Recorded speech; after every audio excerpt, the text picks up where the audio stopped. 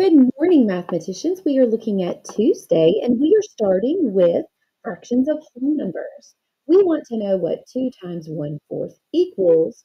Well, I know that I can take my 2 times my 1, so I have 2/4. Here, I'm going to take my 2 times my 2, and 2 times 2/4. So I'm going to have 4/4.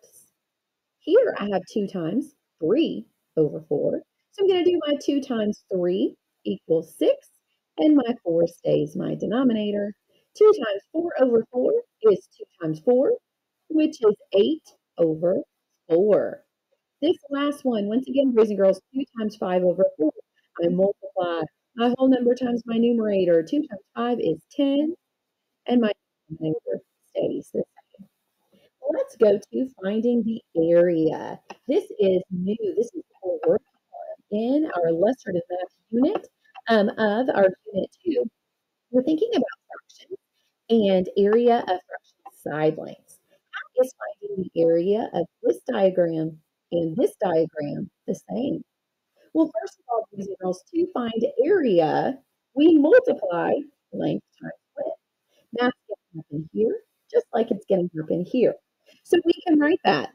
To find area, we multiply length times width. This is how they are the same. I'm just going to put that in parentheses. I'm a little bit out of space. That was my statement for how they're the same. Next, I'm supposed to say, how are they different? I'm going to put how they're different over here simply because you know me, I write kind of big, and I need to go ahead and make sure I clarify that, but I'm going to put it over here. When I go to multiply this to find out how to find the area, I'm going to multiply the length times the width, but I know that the whole is set to be 1 square. Okay, so 1 square is what is set to be a whole. Now down here, the same thing is not true. Down here, the whole is actually set to be 2 rectangles. So instead of looking at this as a whole, this is actually a half. Do you see that? The way that the whole is set, here 1 whole is 1 rectangle. Here 1 rectangle is 1 half. So that is how they're different. How they're different is when you look at them, you see that in the top, and you can write this with me, 1 rectangle. It's not really a square, it's really more of a rectangle. 1 rectangle is a whole. In the bottom, 1 rectangle is a half. So boys and girls, this statement right here, I'm going to kind of write it to the side and in parentheses. This is how they're different, okay? Now, I love to remind you that oftentimes in math, when we're asked to compare and contrast, we're really being asked to use a comparison symbol, greater than, less than, or equal to. This is a non-example of that. We're really asked to compare and contrast these. When you're asked to compare and contrast, you might also be asked to tell how 2 things are the same and how 2 things are different. So right here is my statement for how they're different. And right here is my statement for how they are the same. Let's go ahead to our next one where we are calculating volume. Is this a regular figure? Totally not.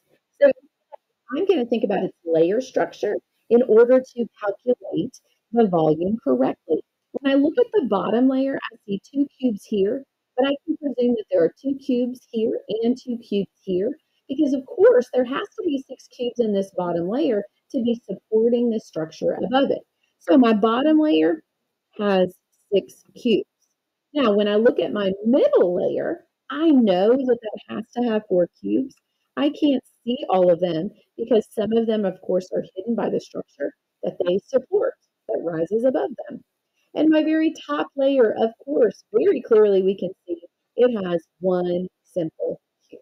So if I do 1 plus 4 plus 6, I know that this structure has 11 cubes or 11 cubic centimeters.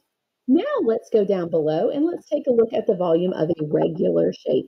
The volume of the below cuboid is 24 meters cubed.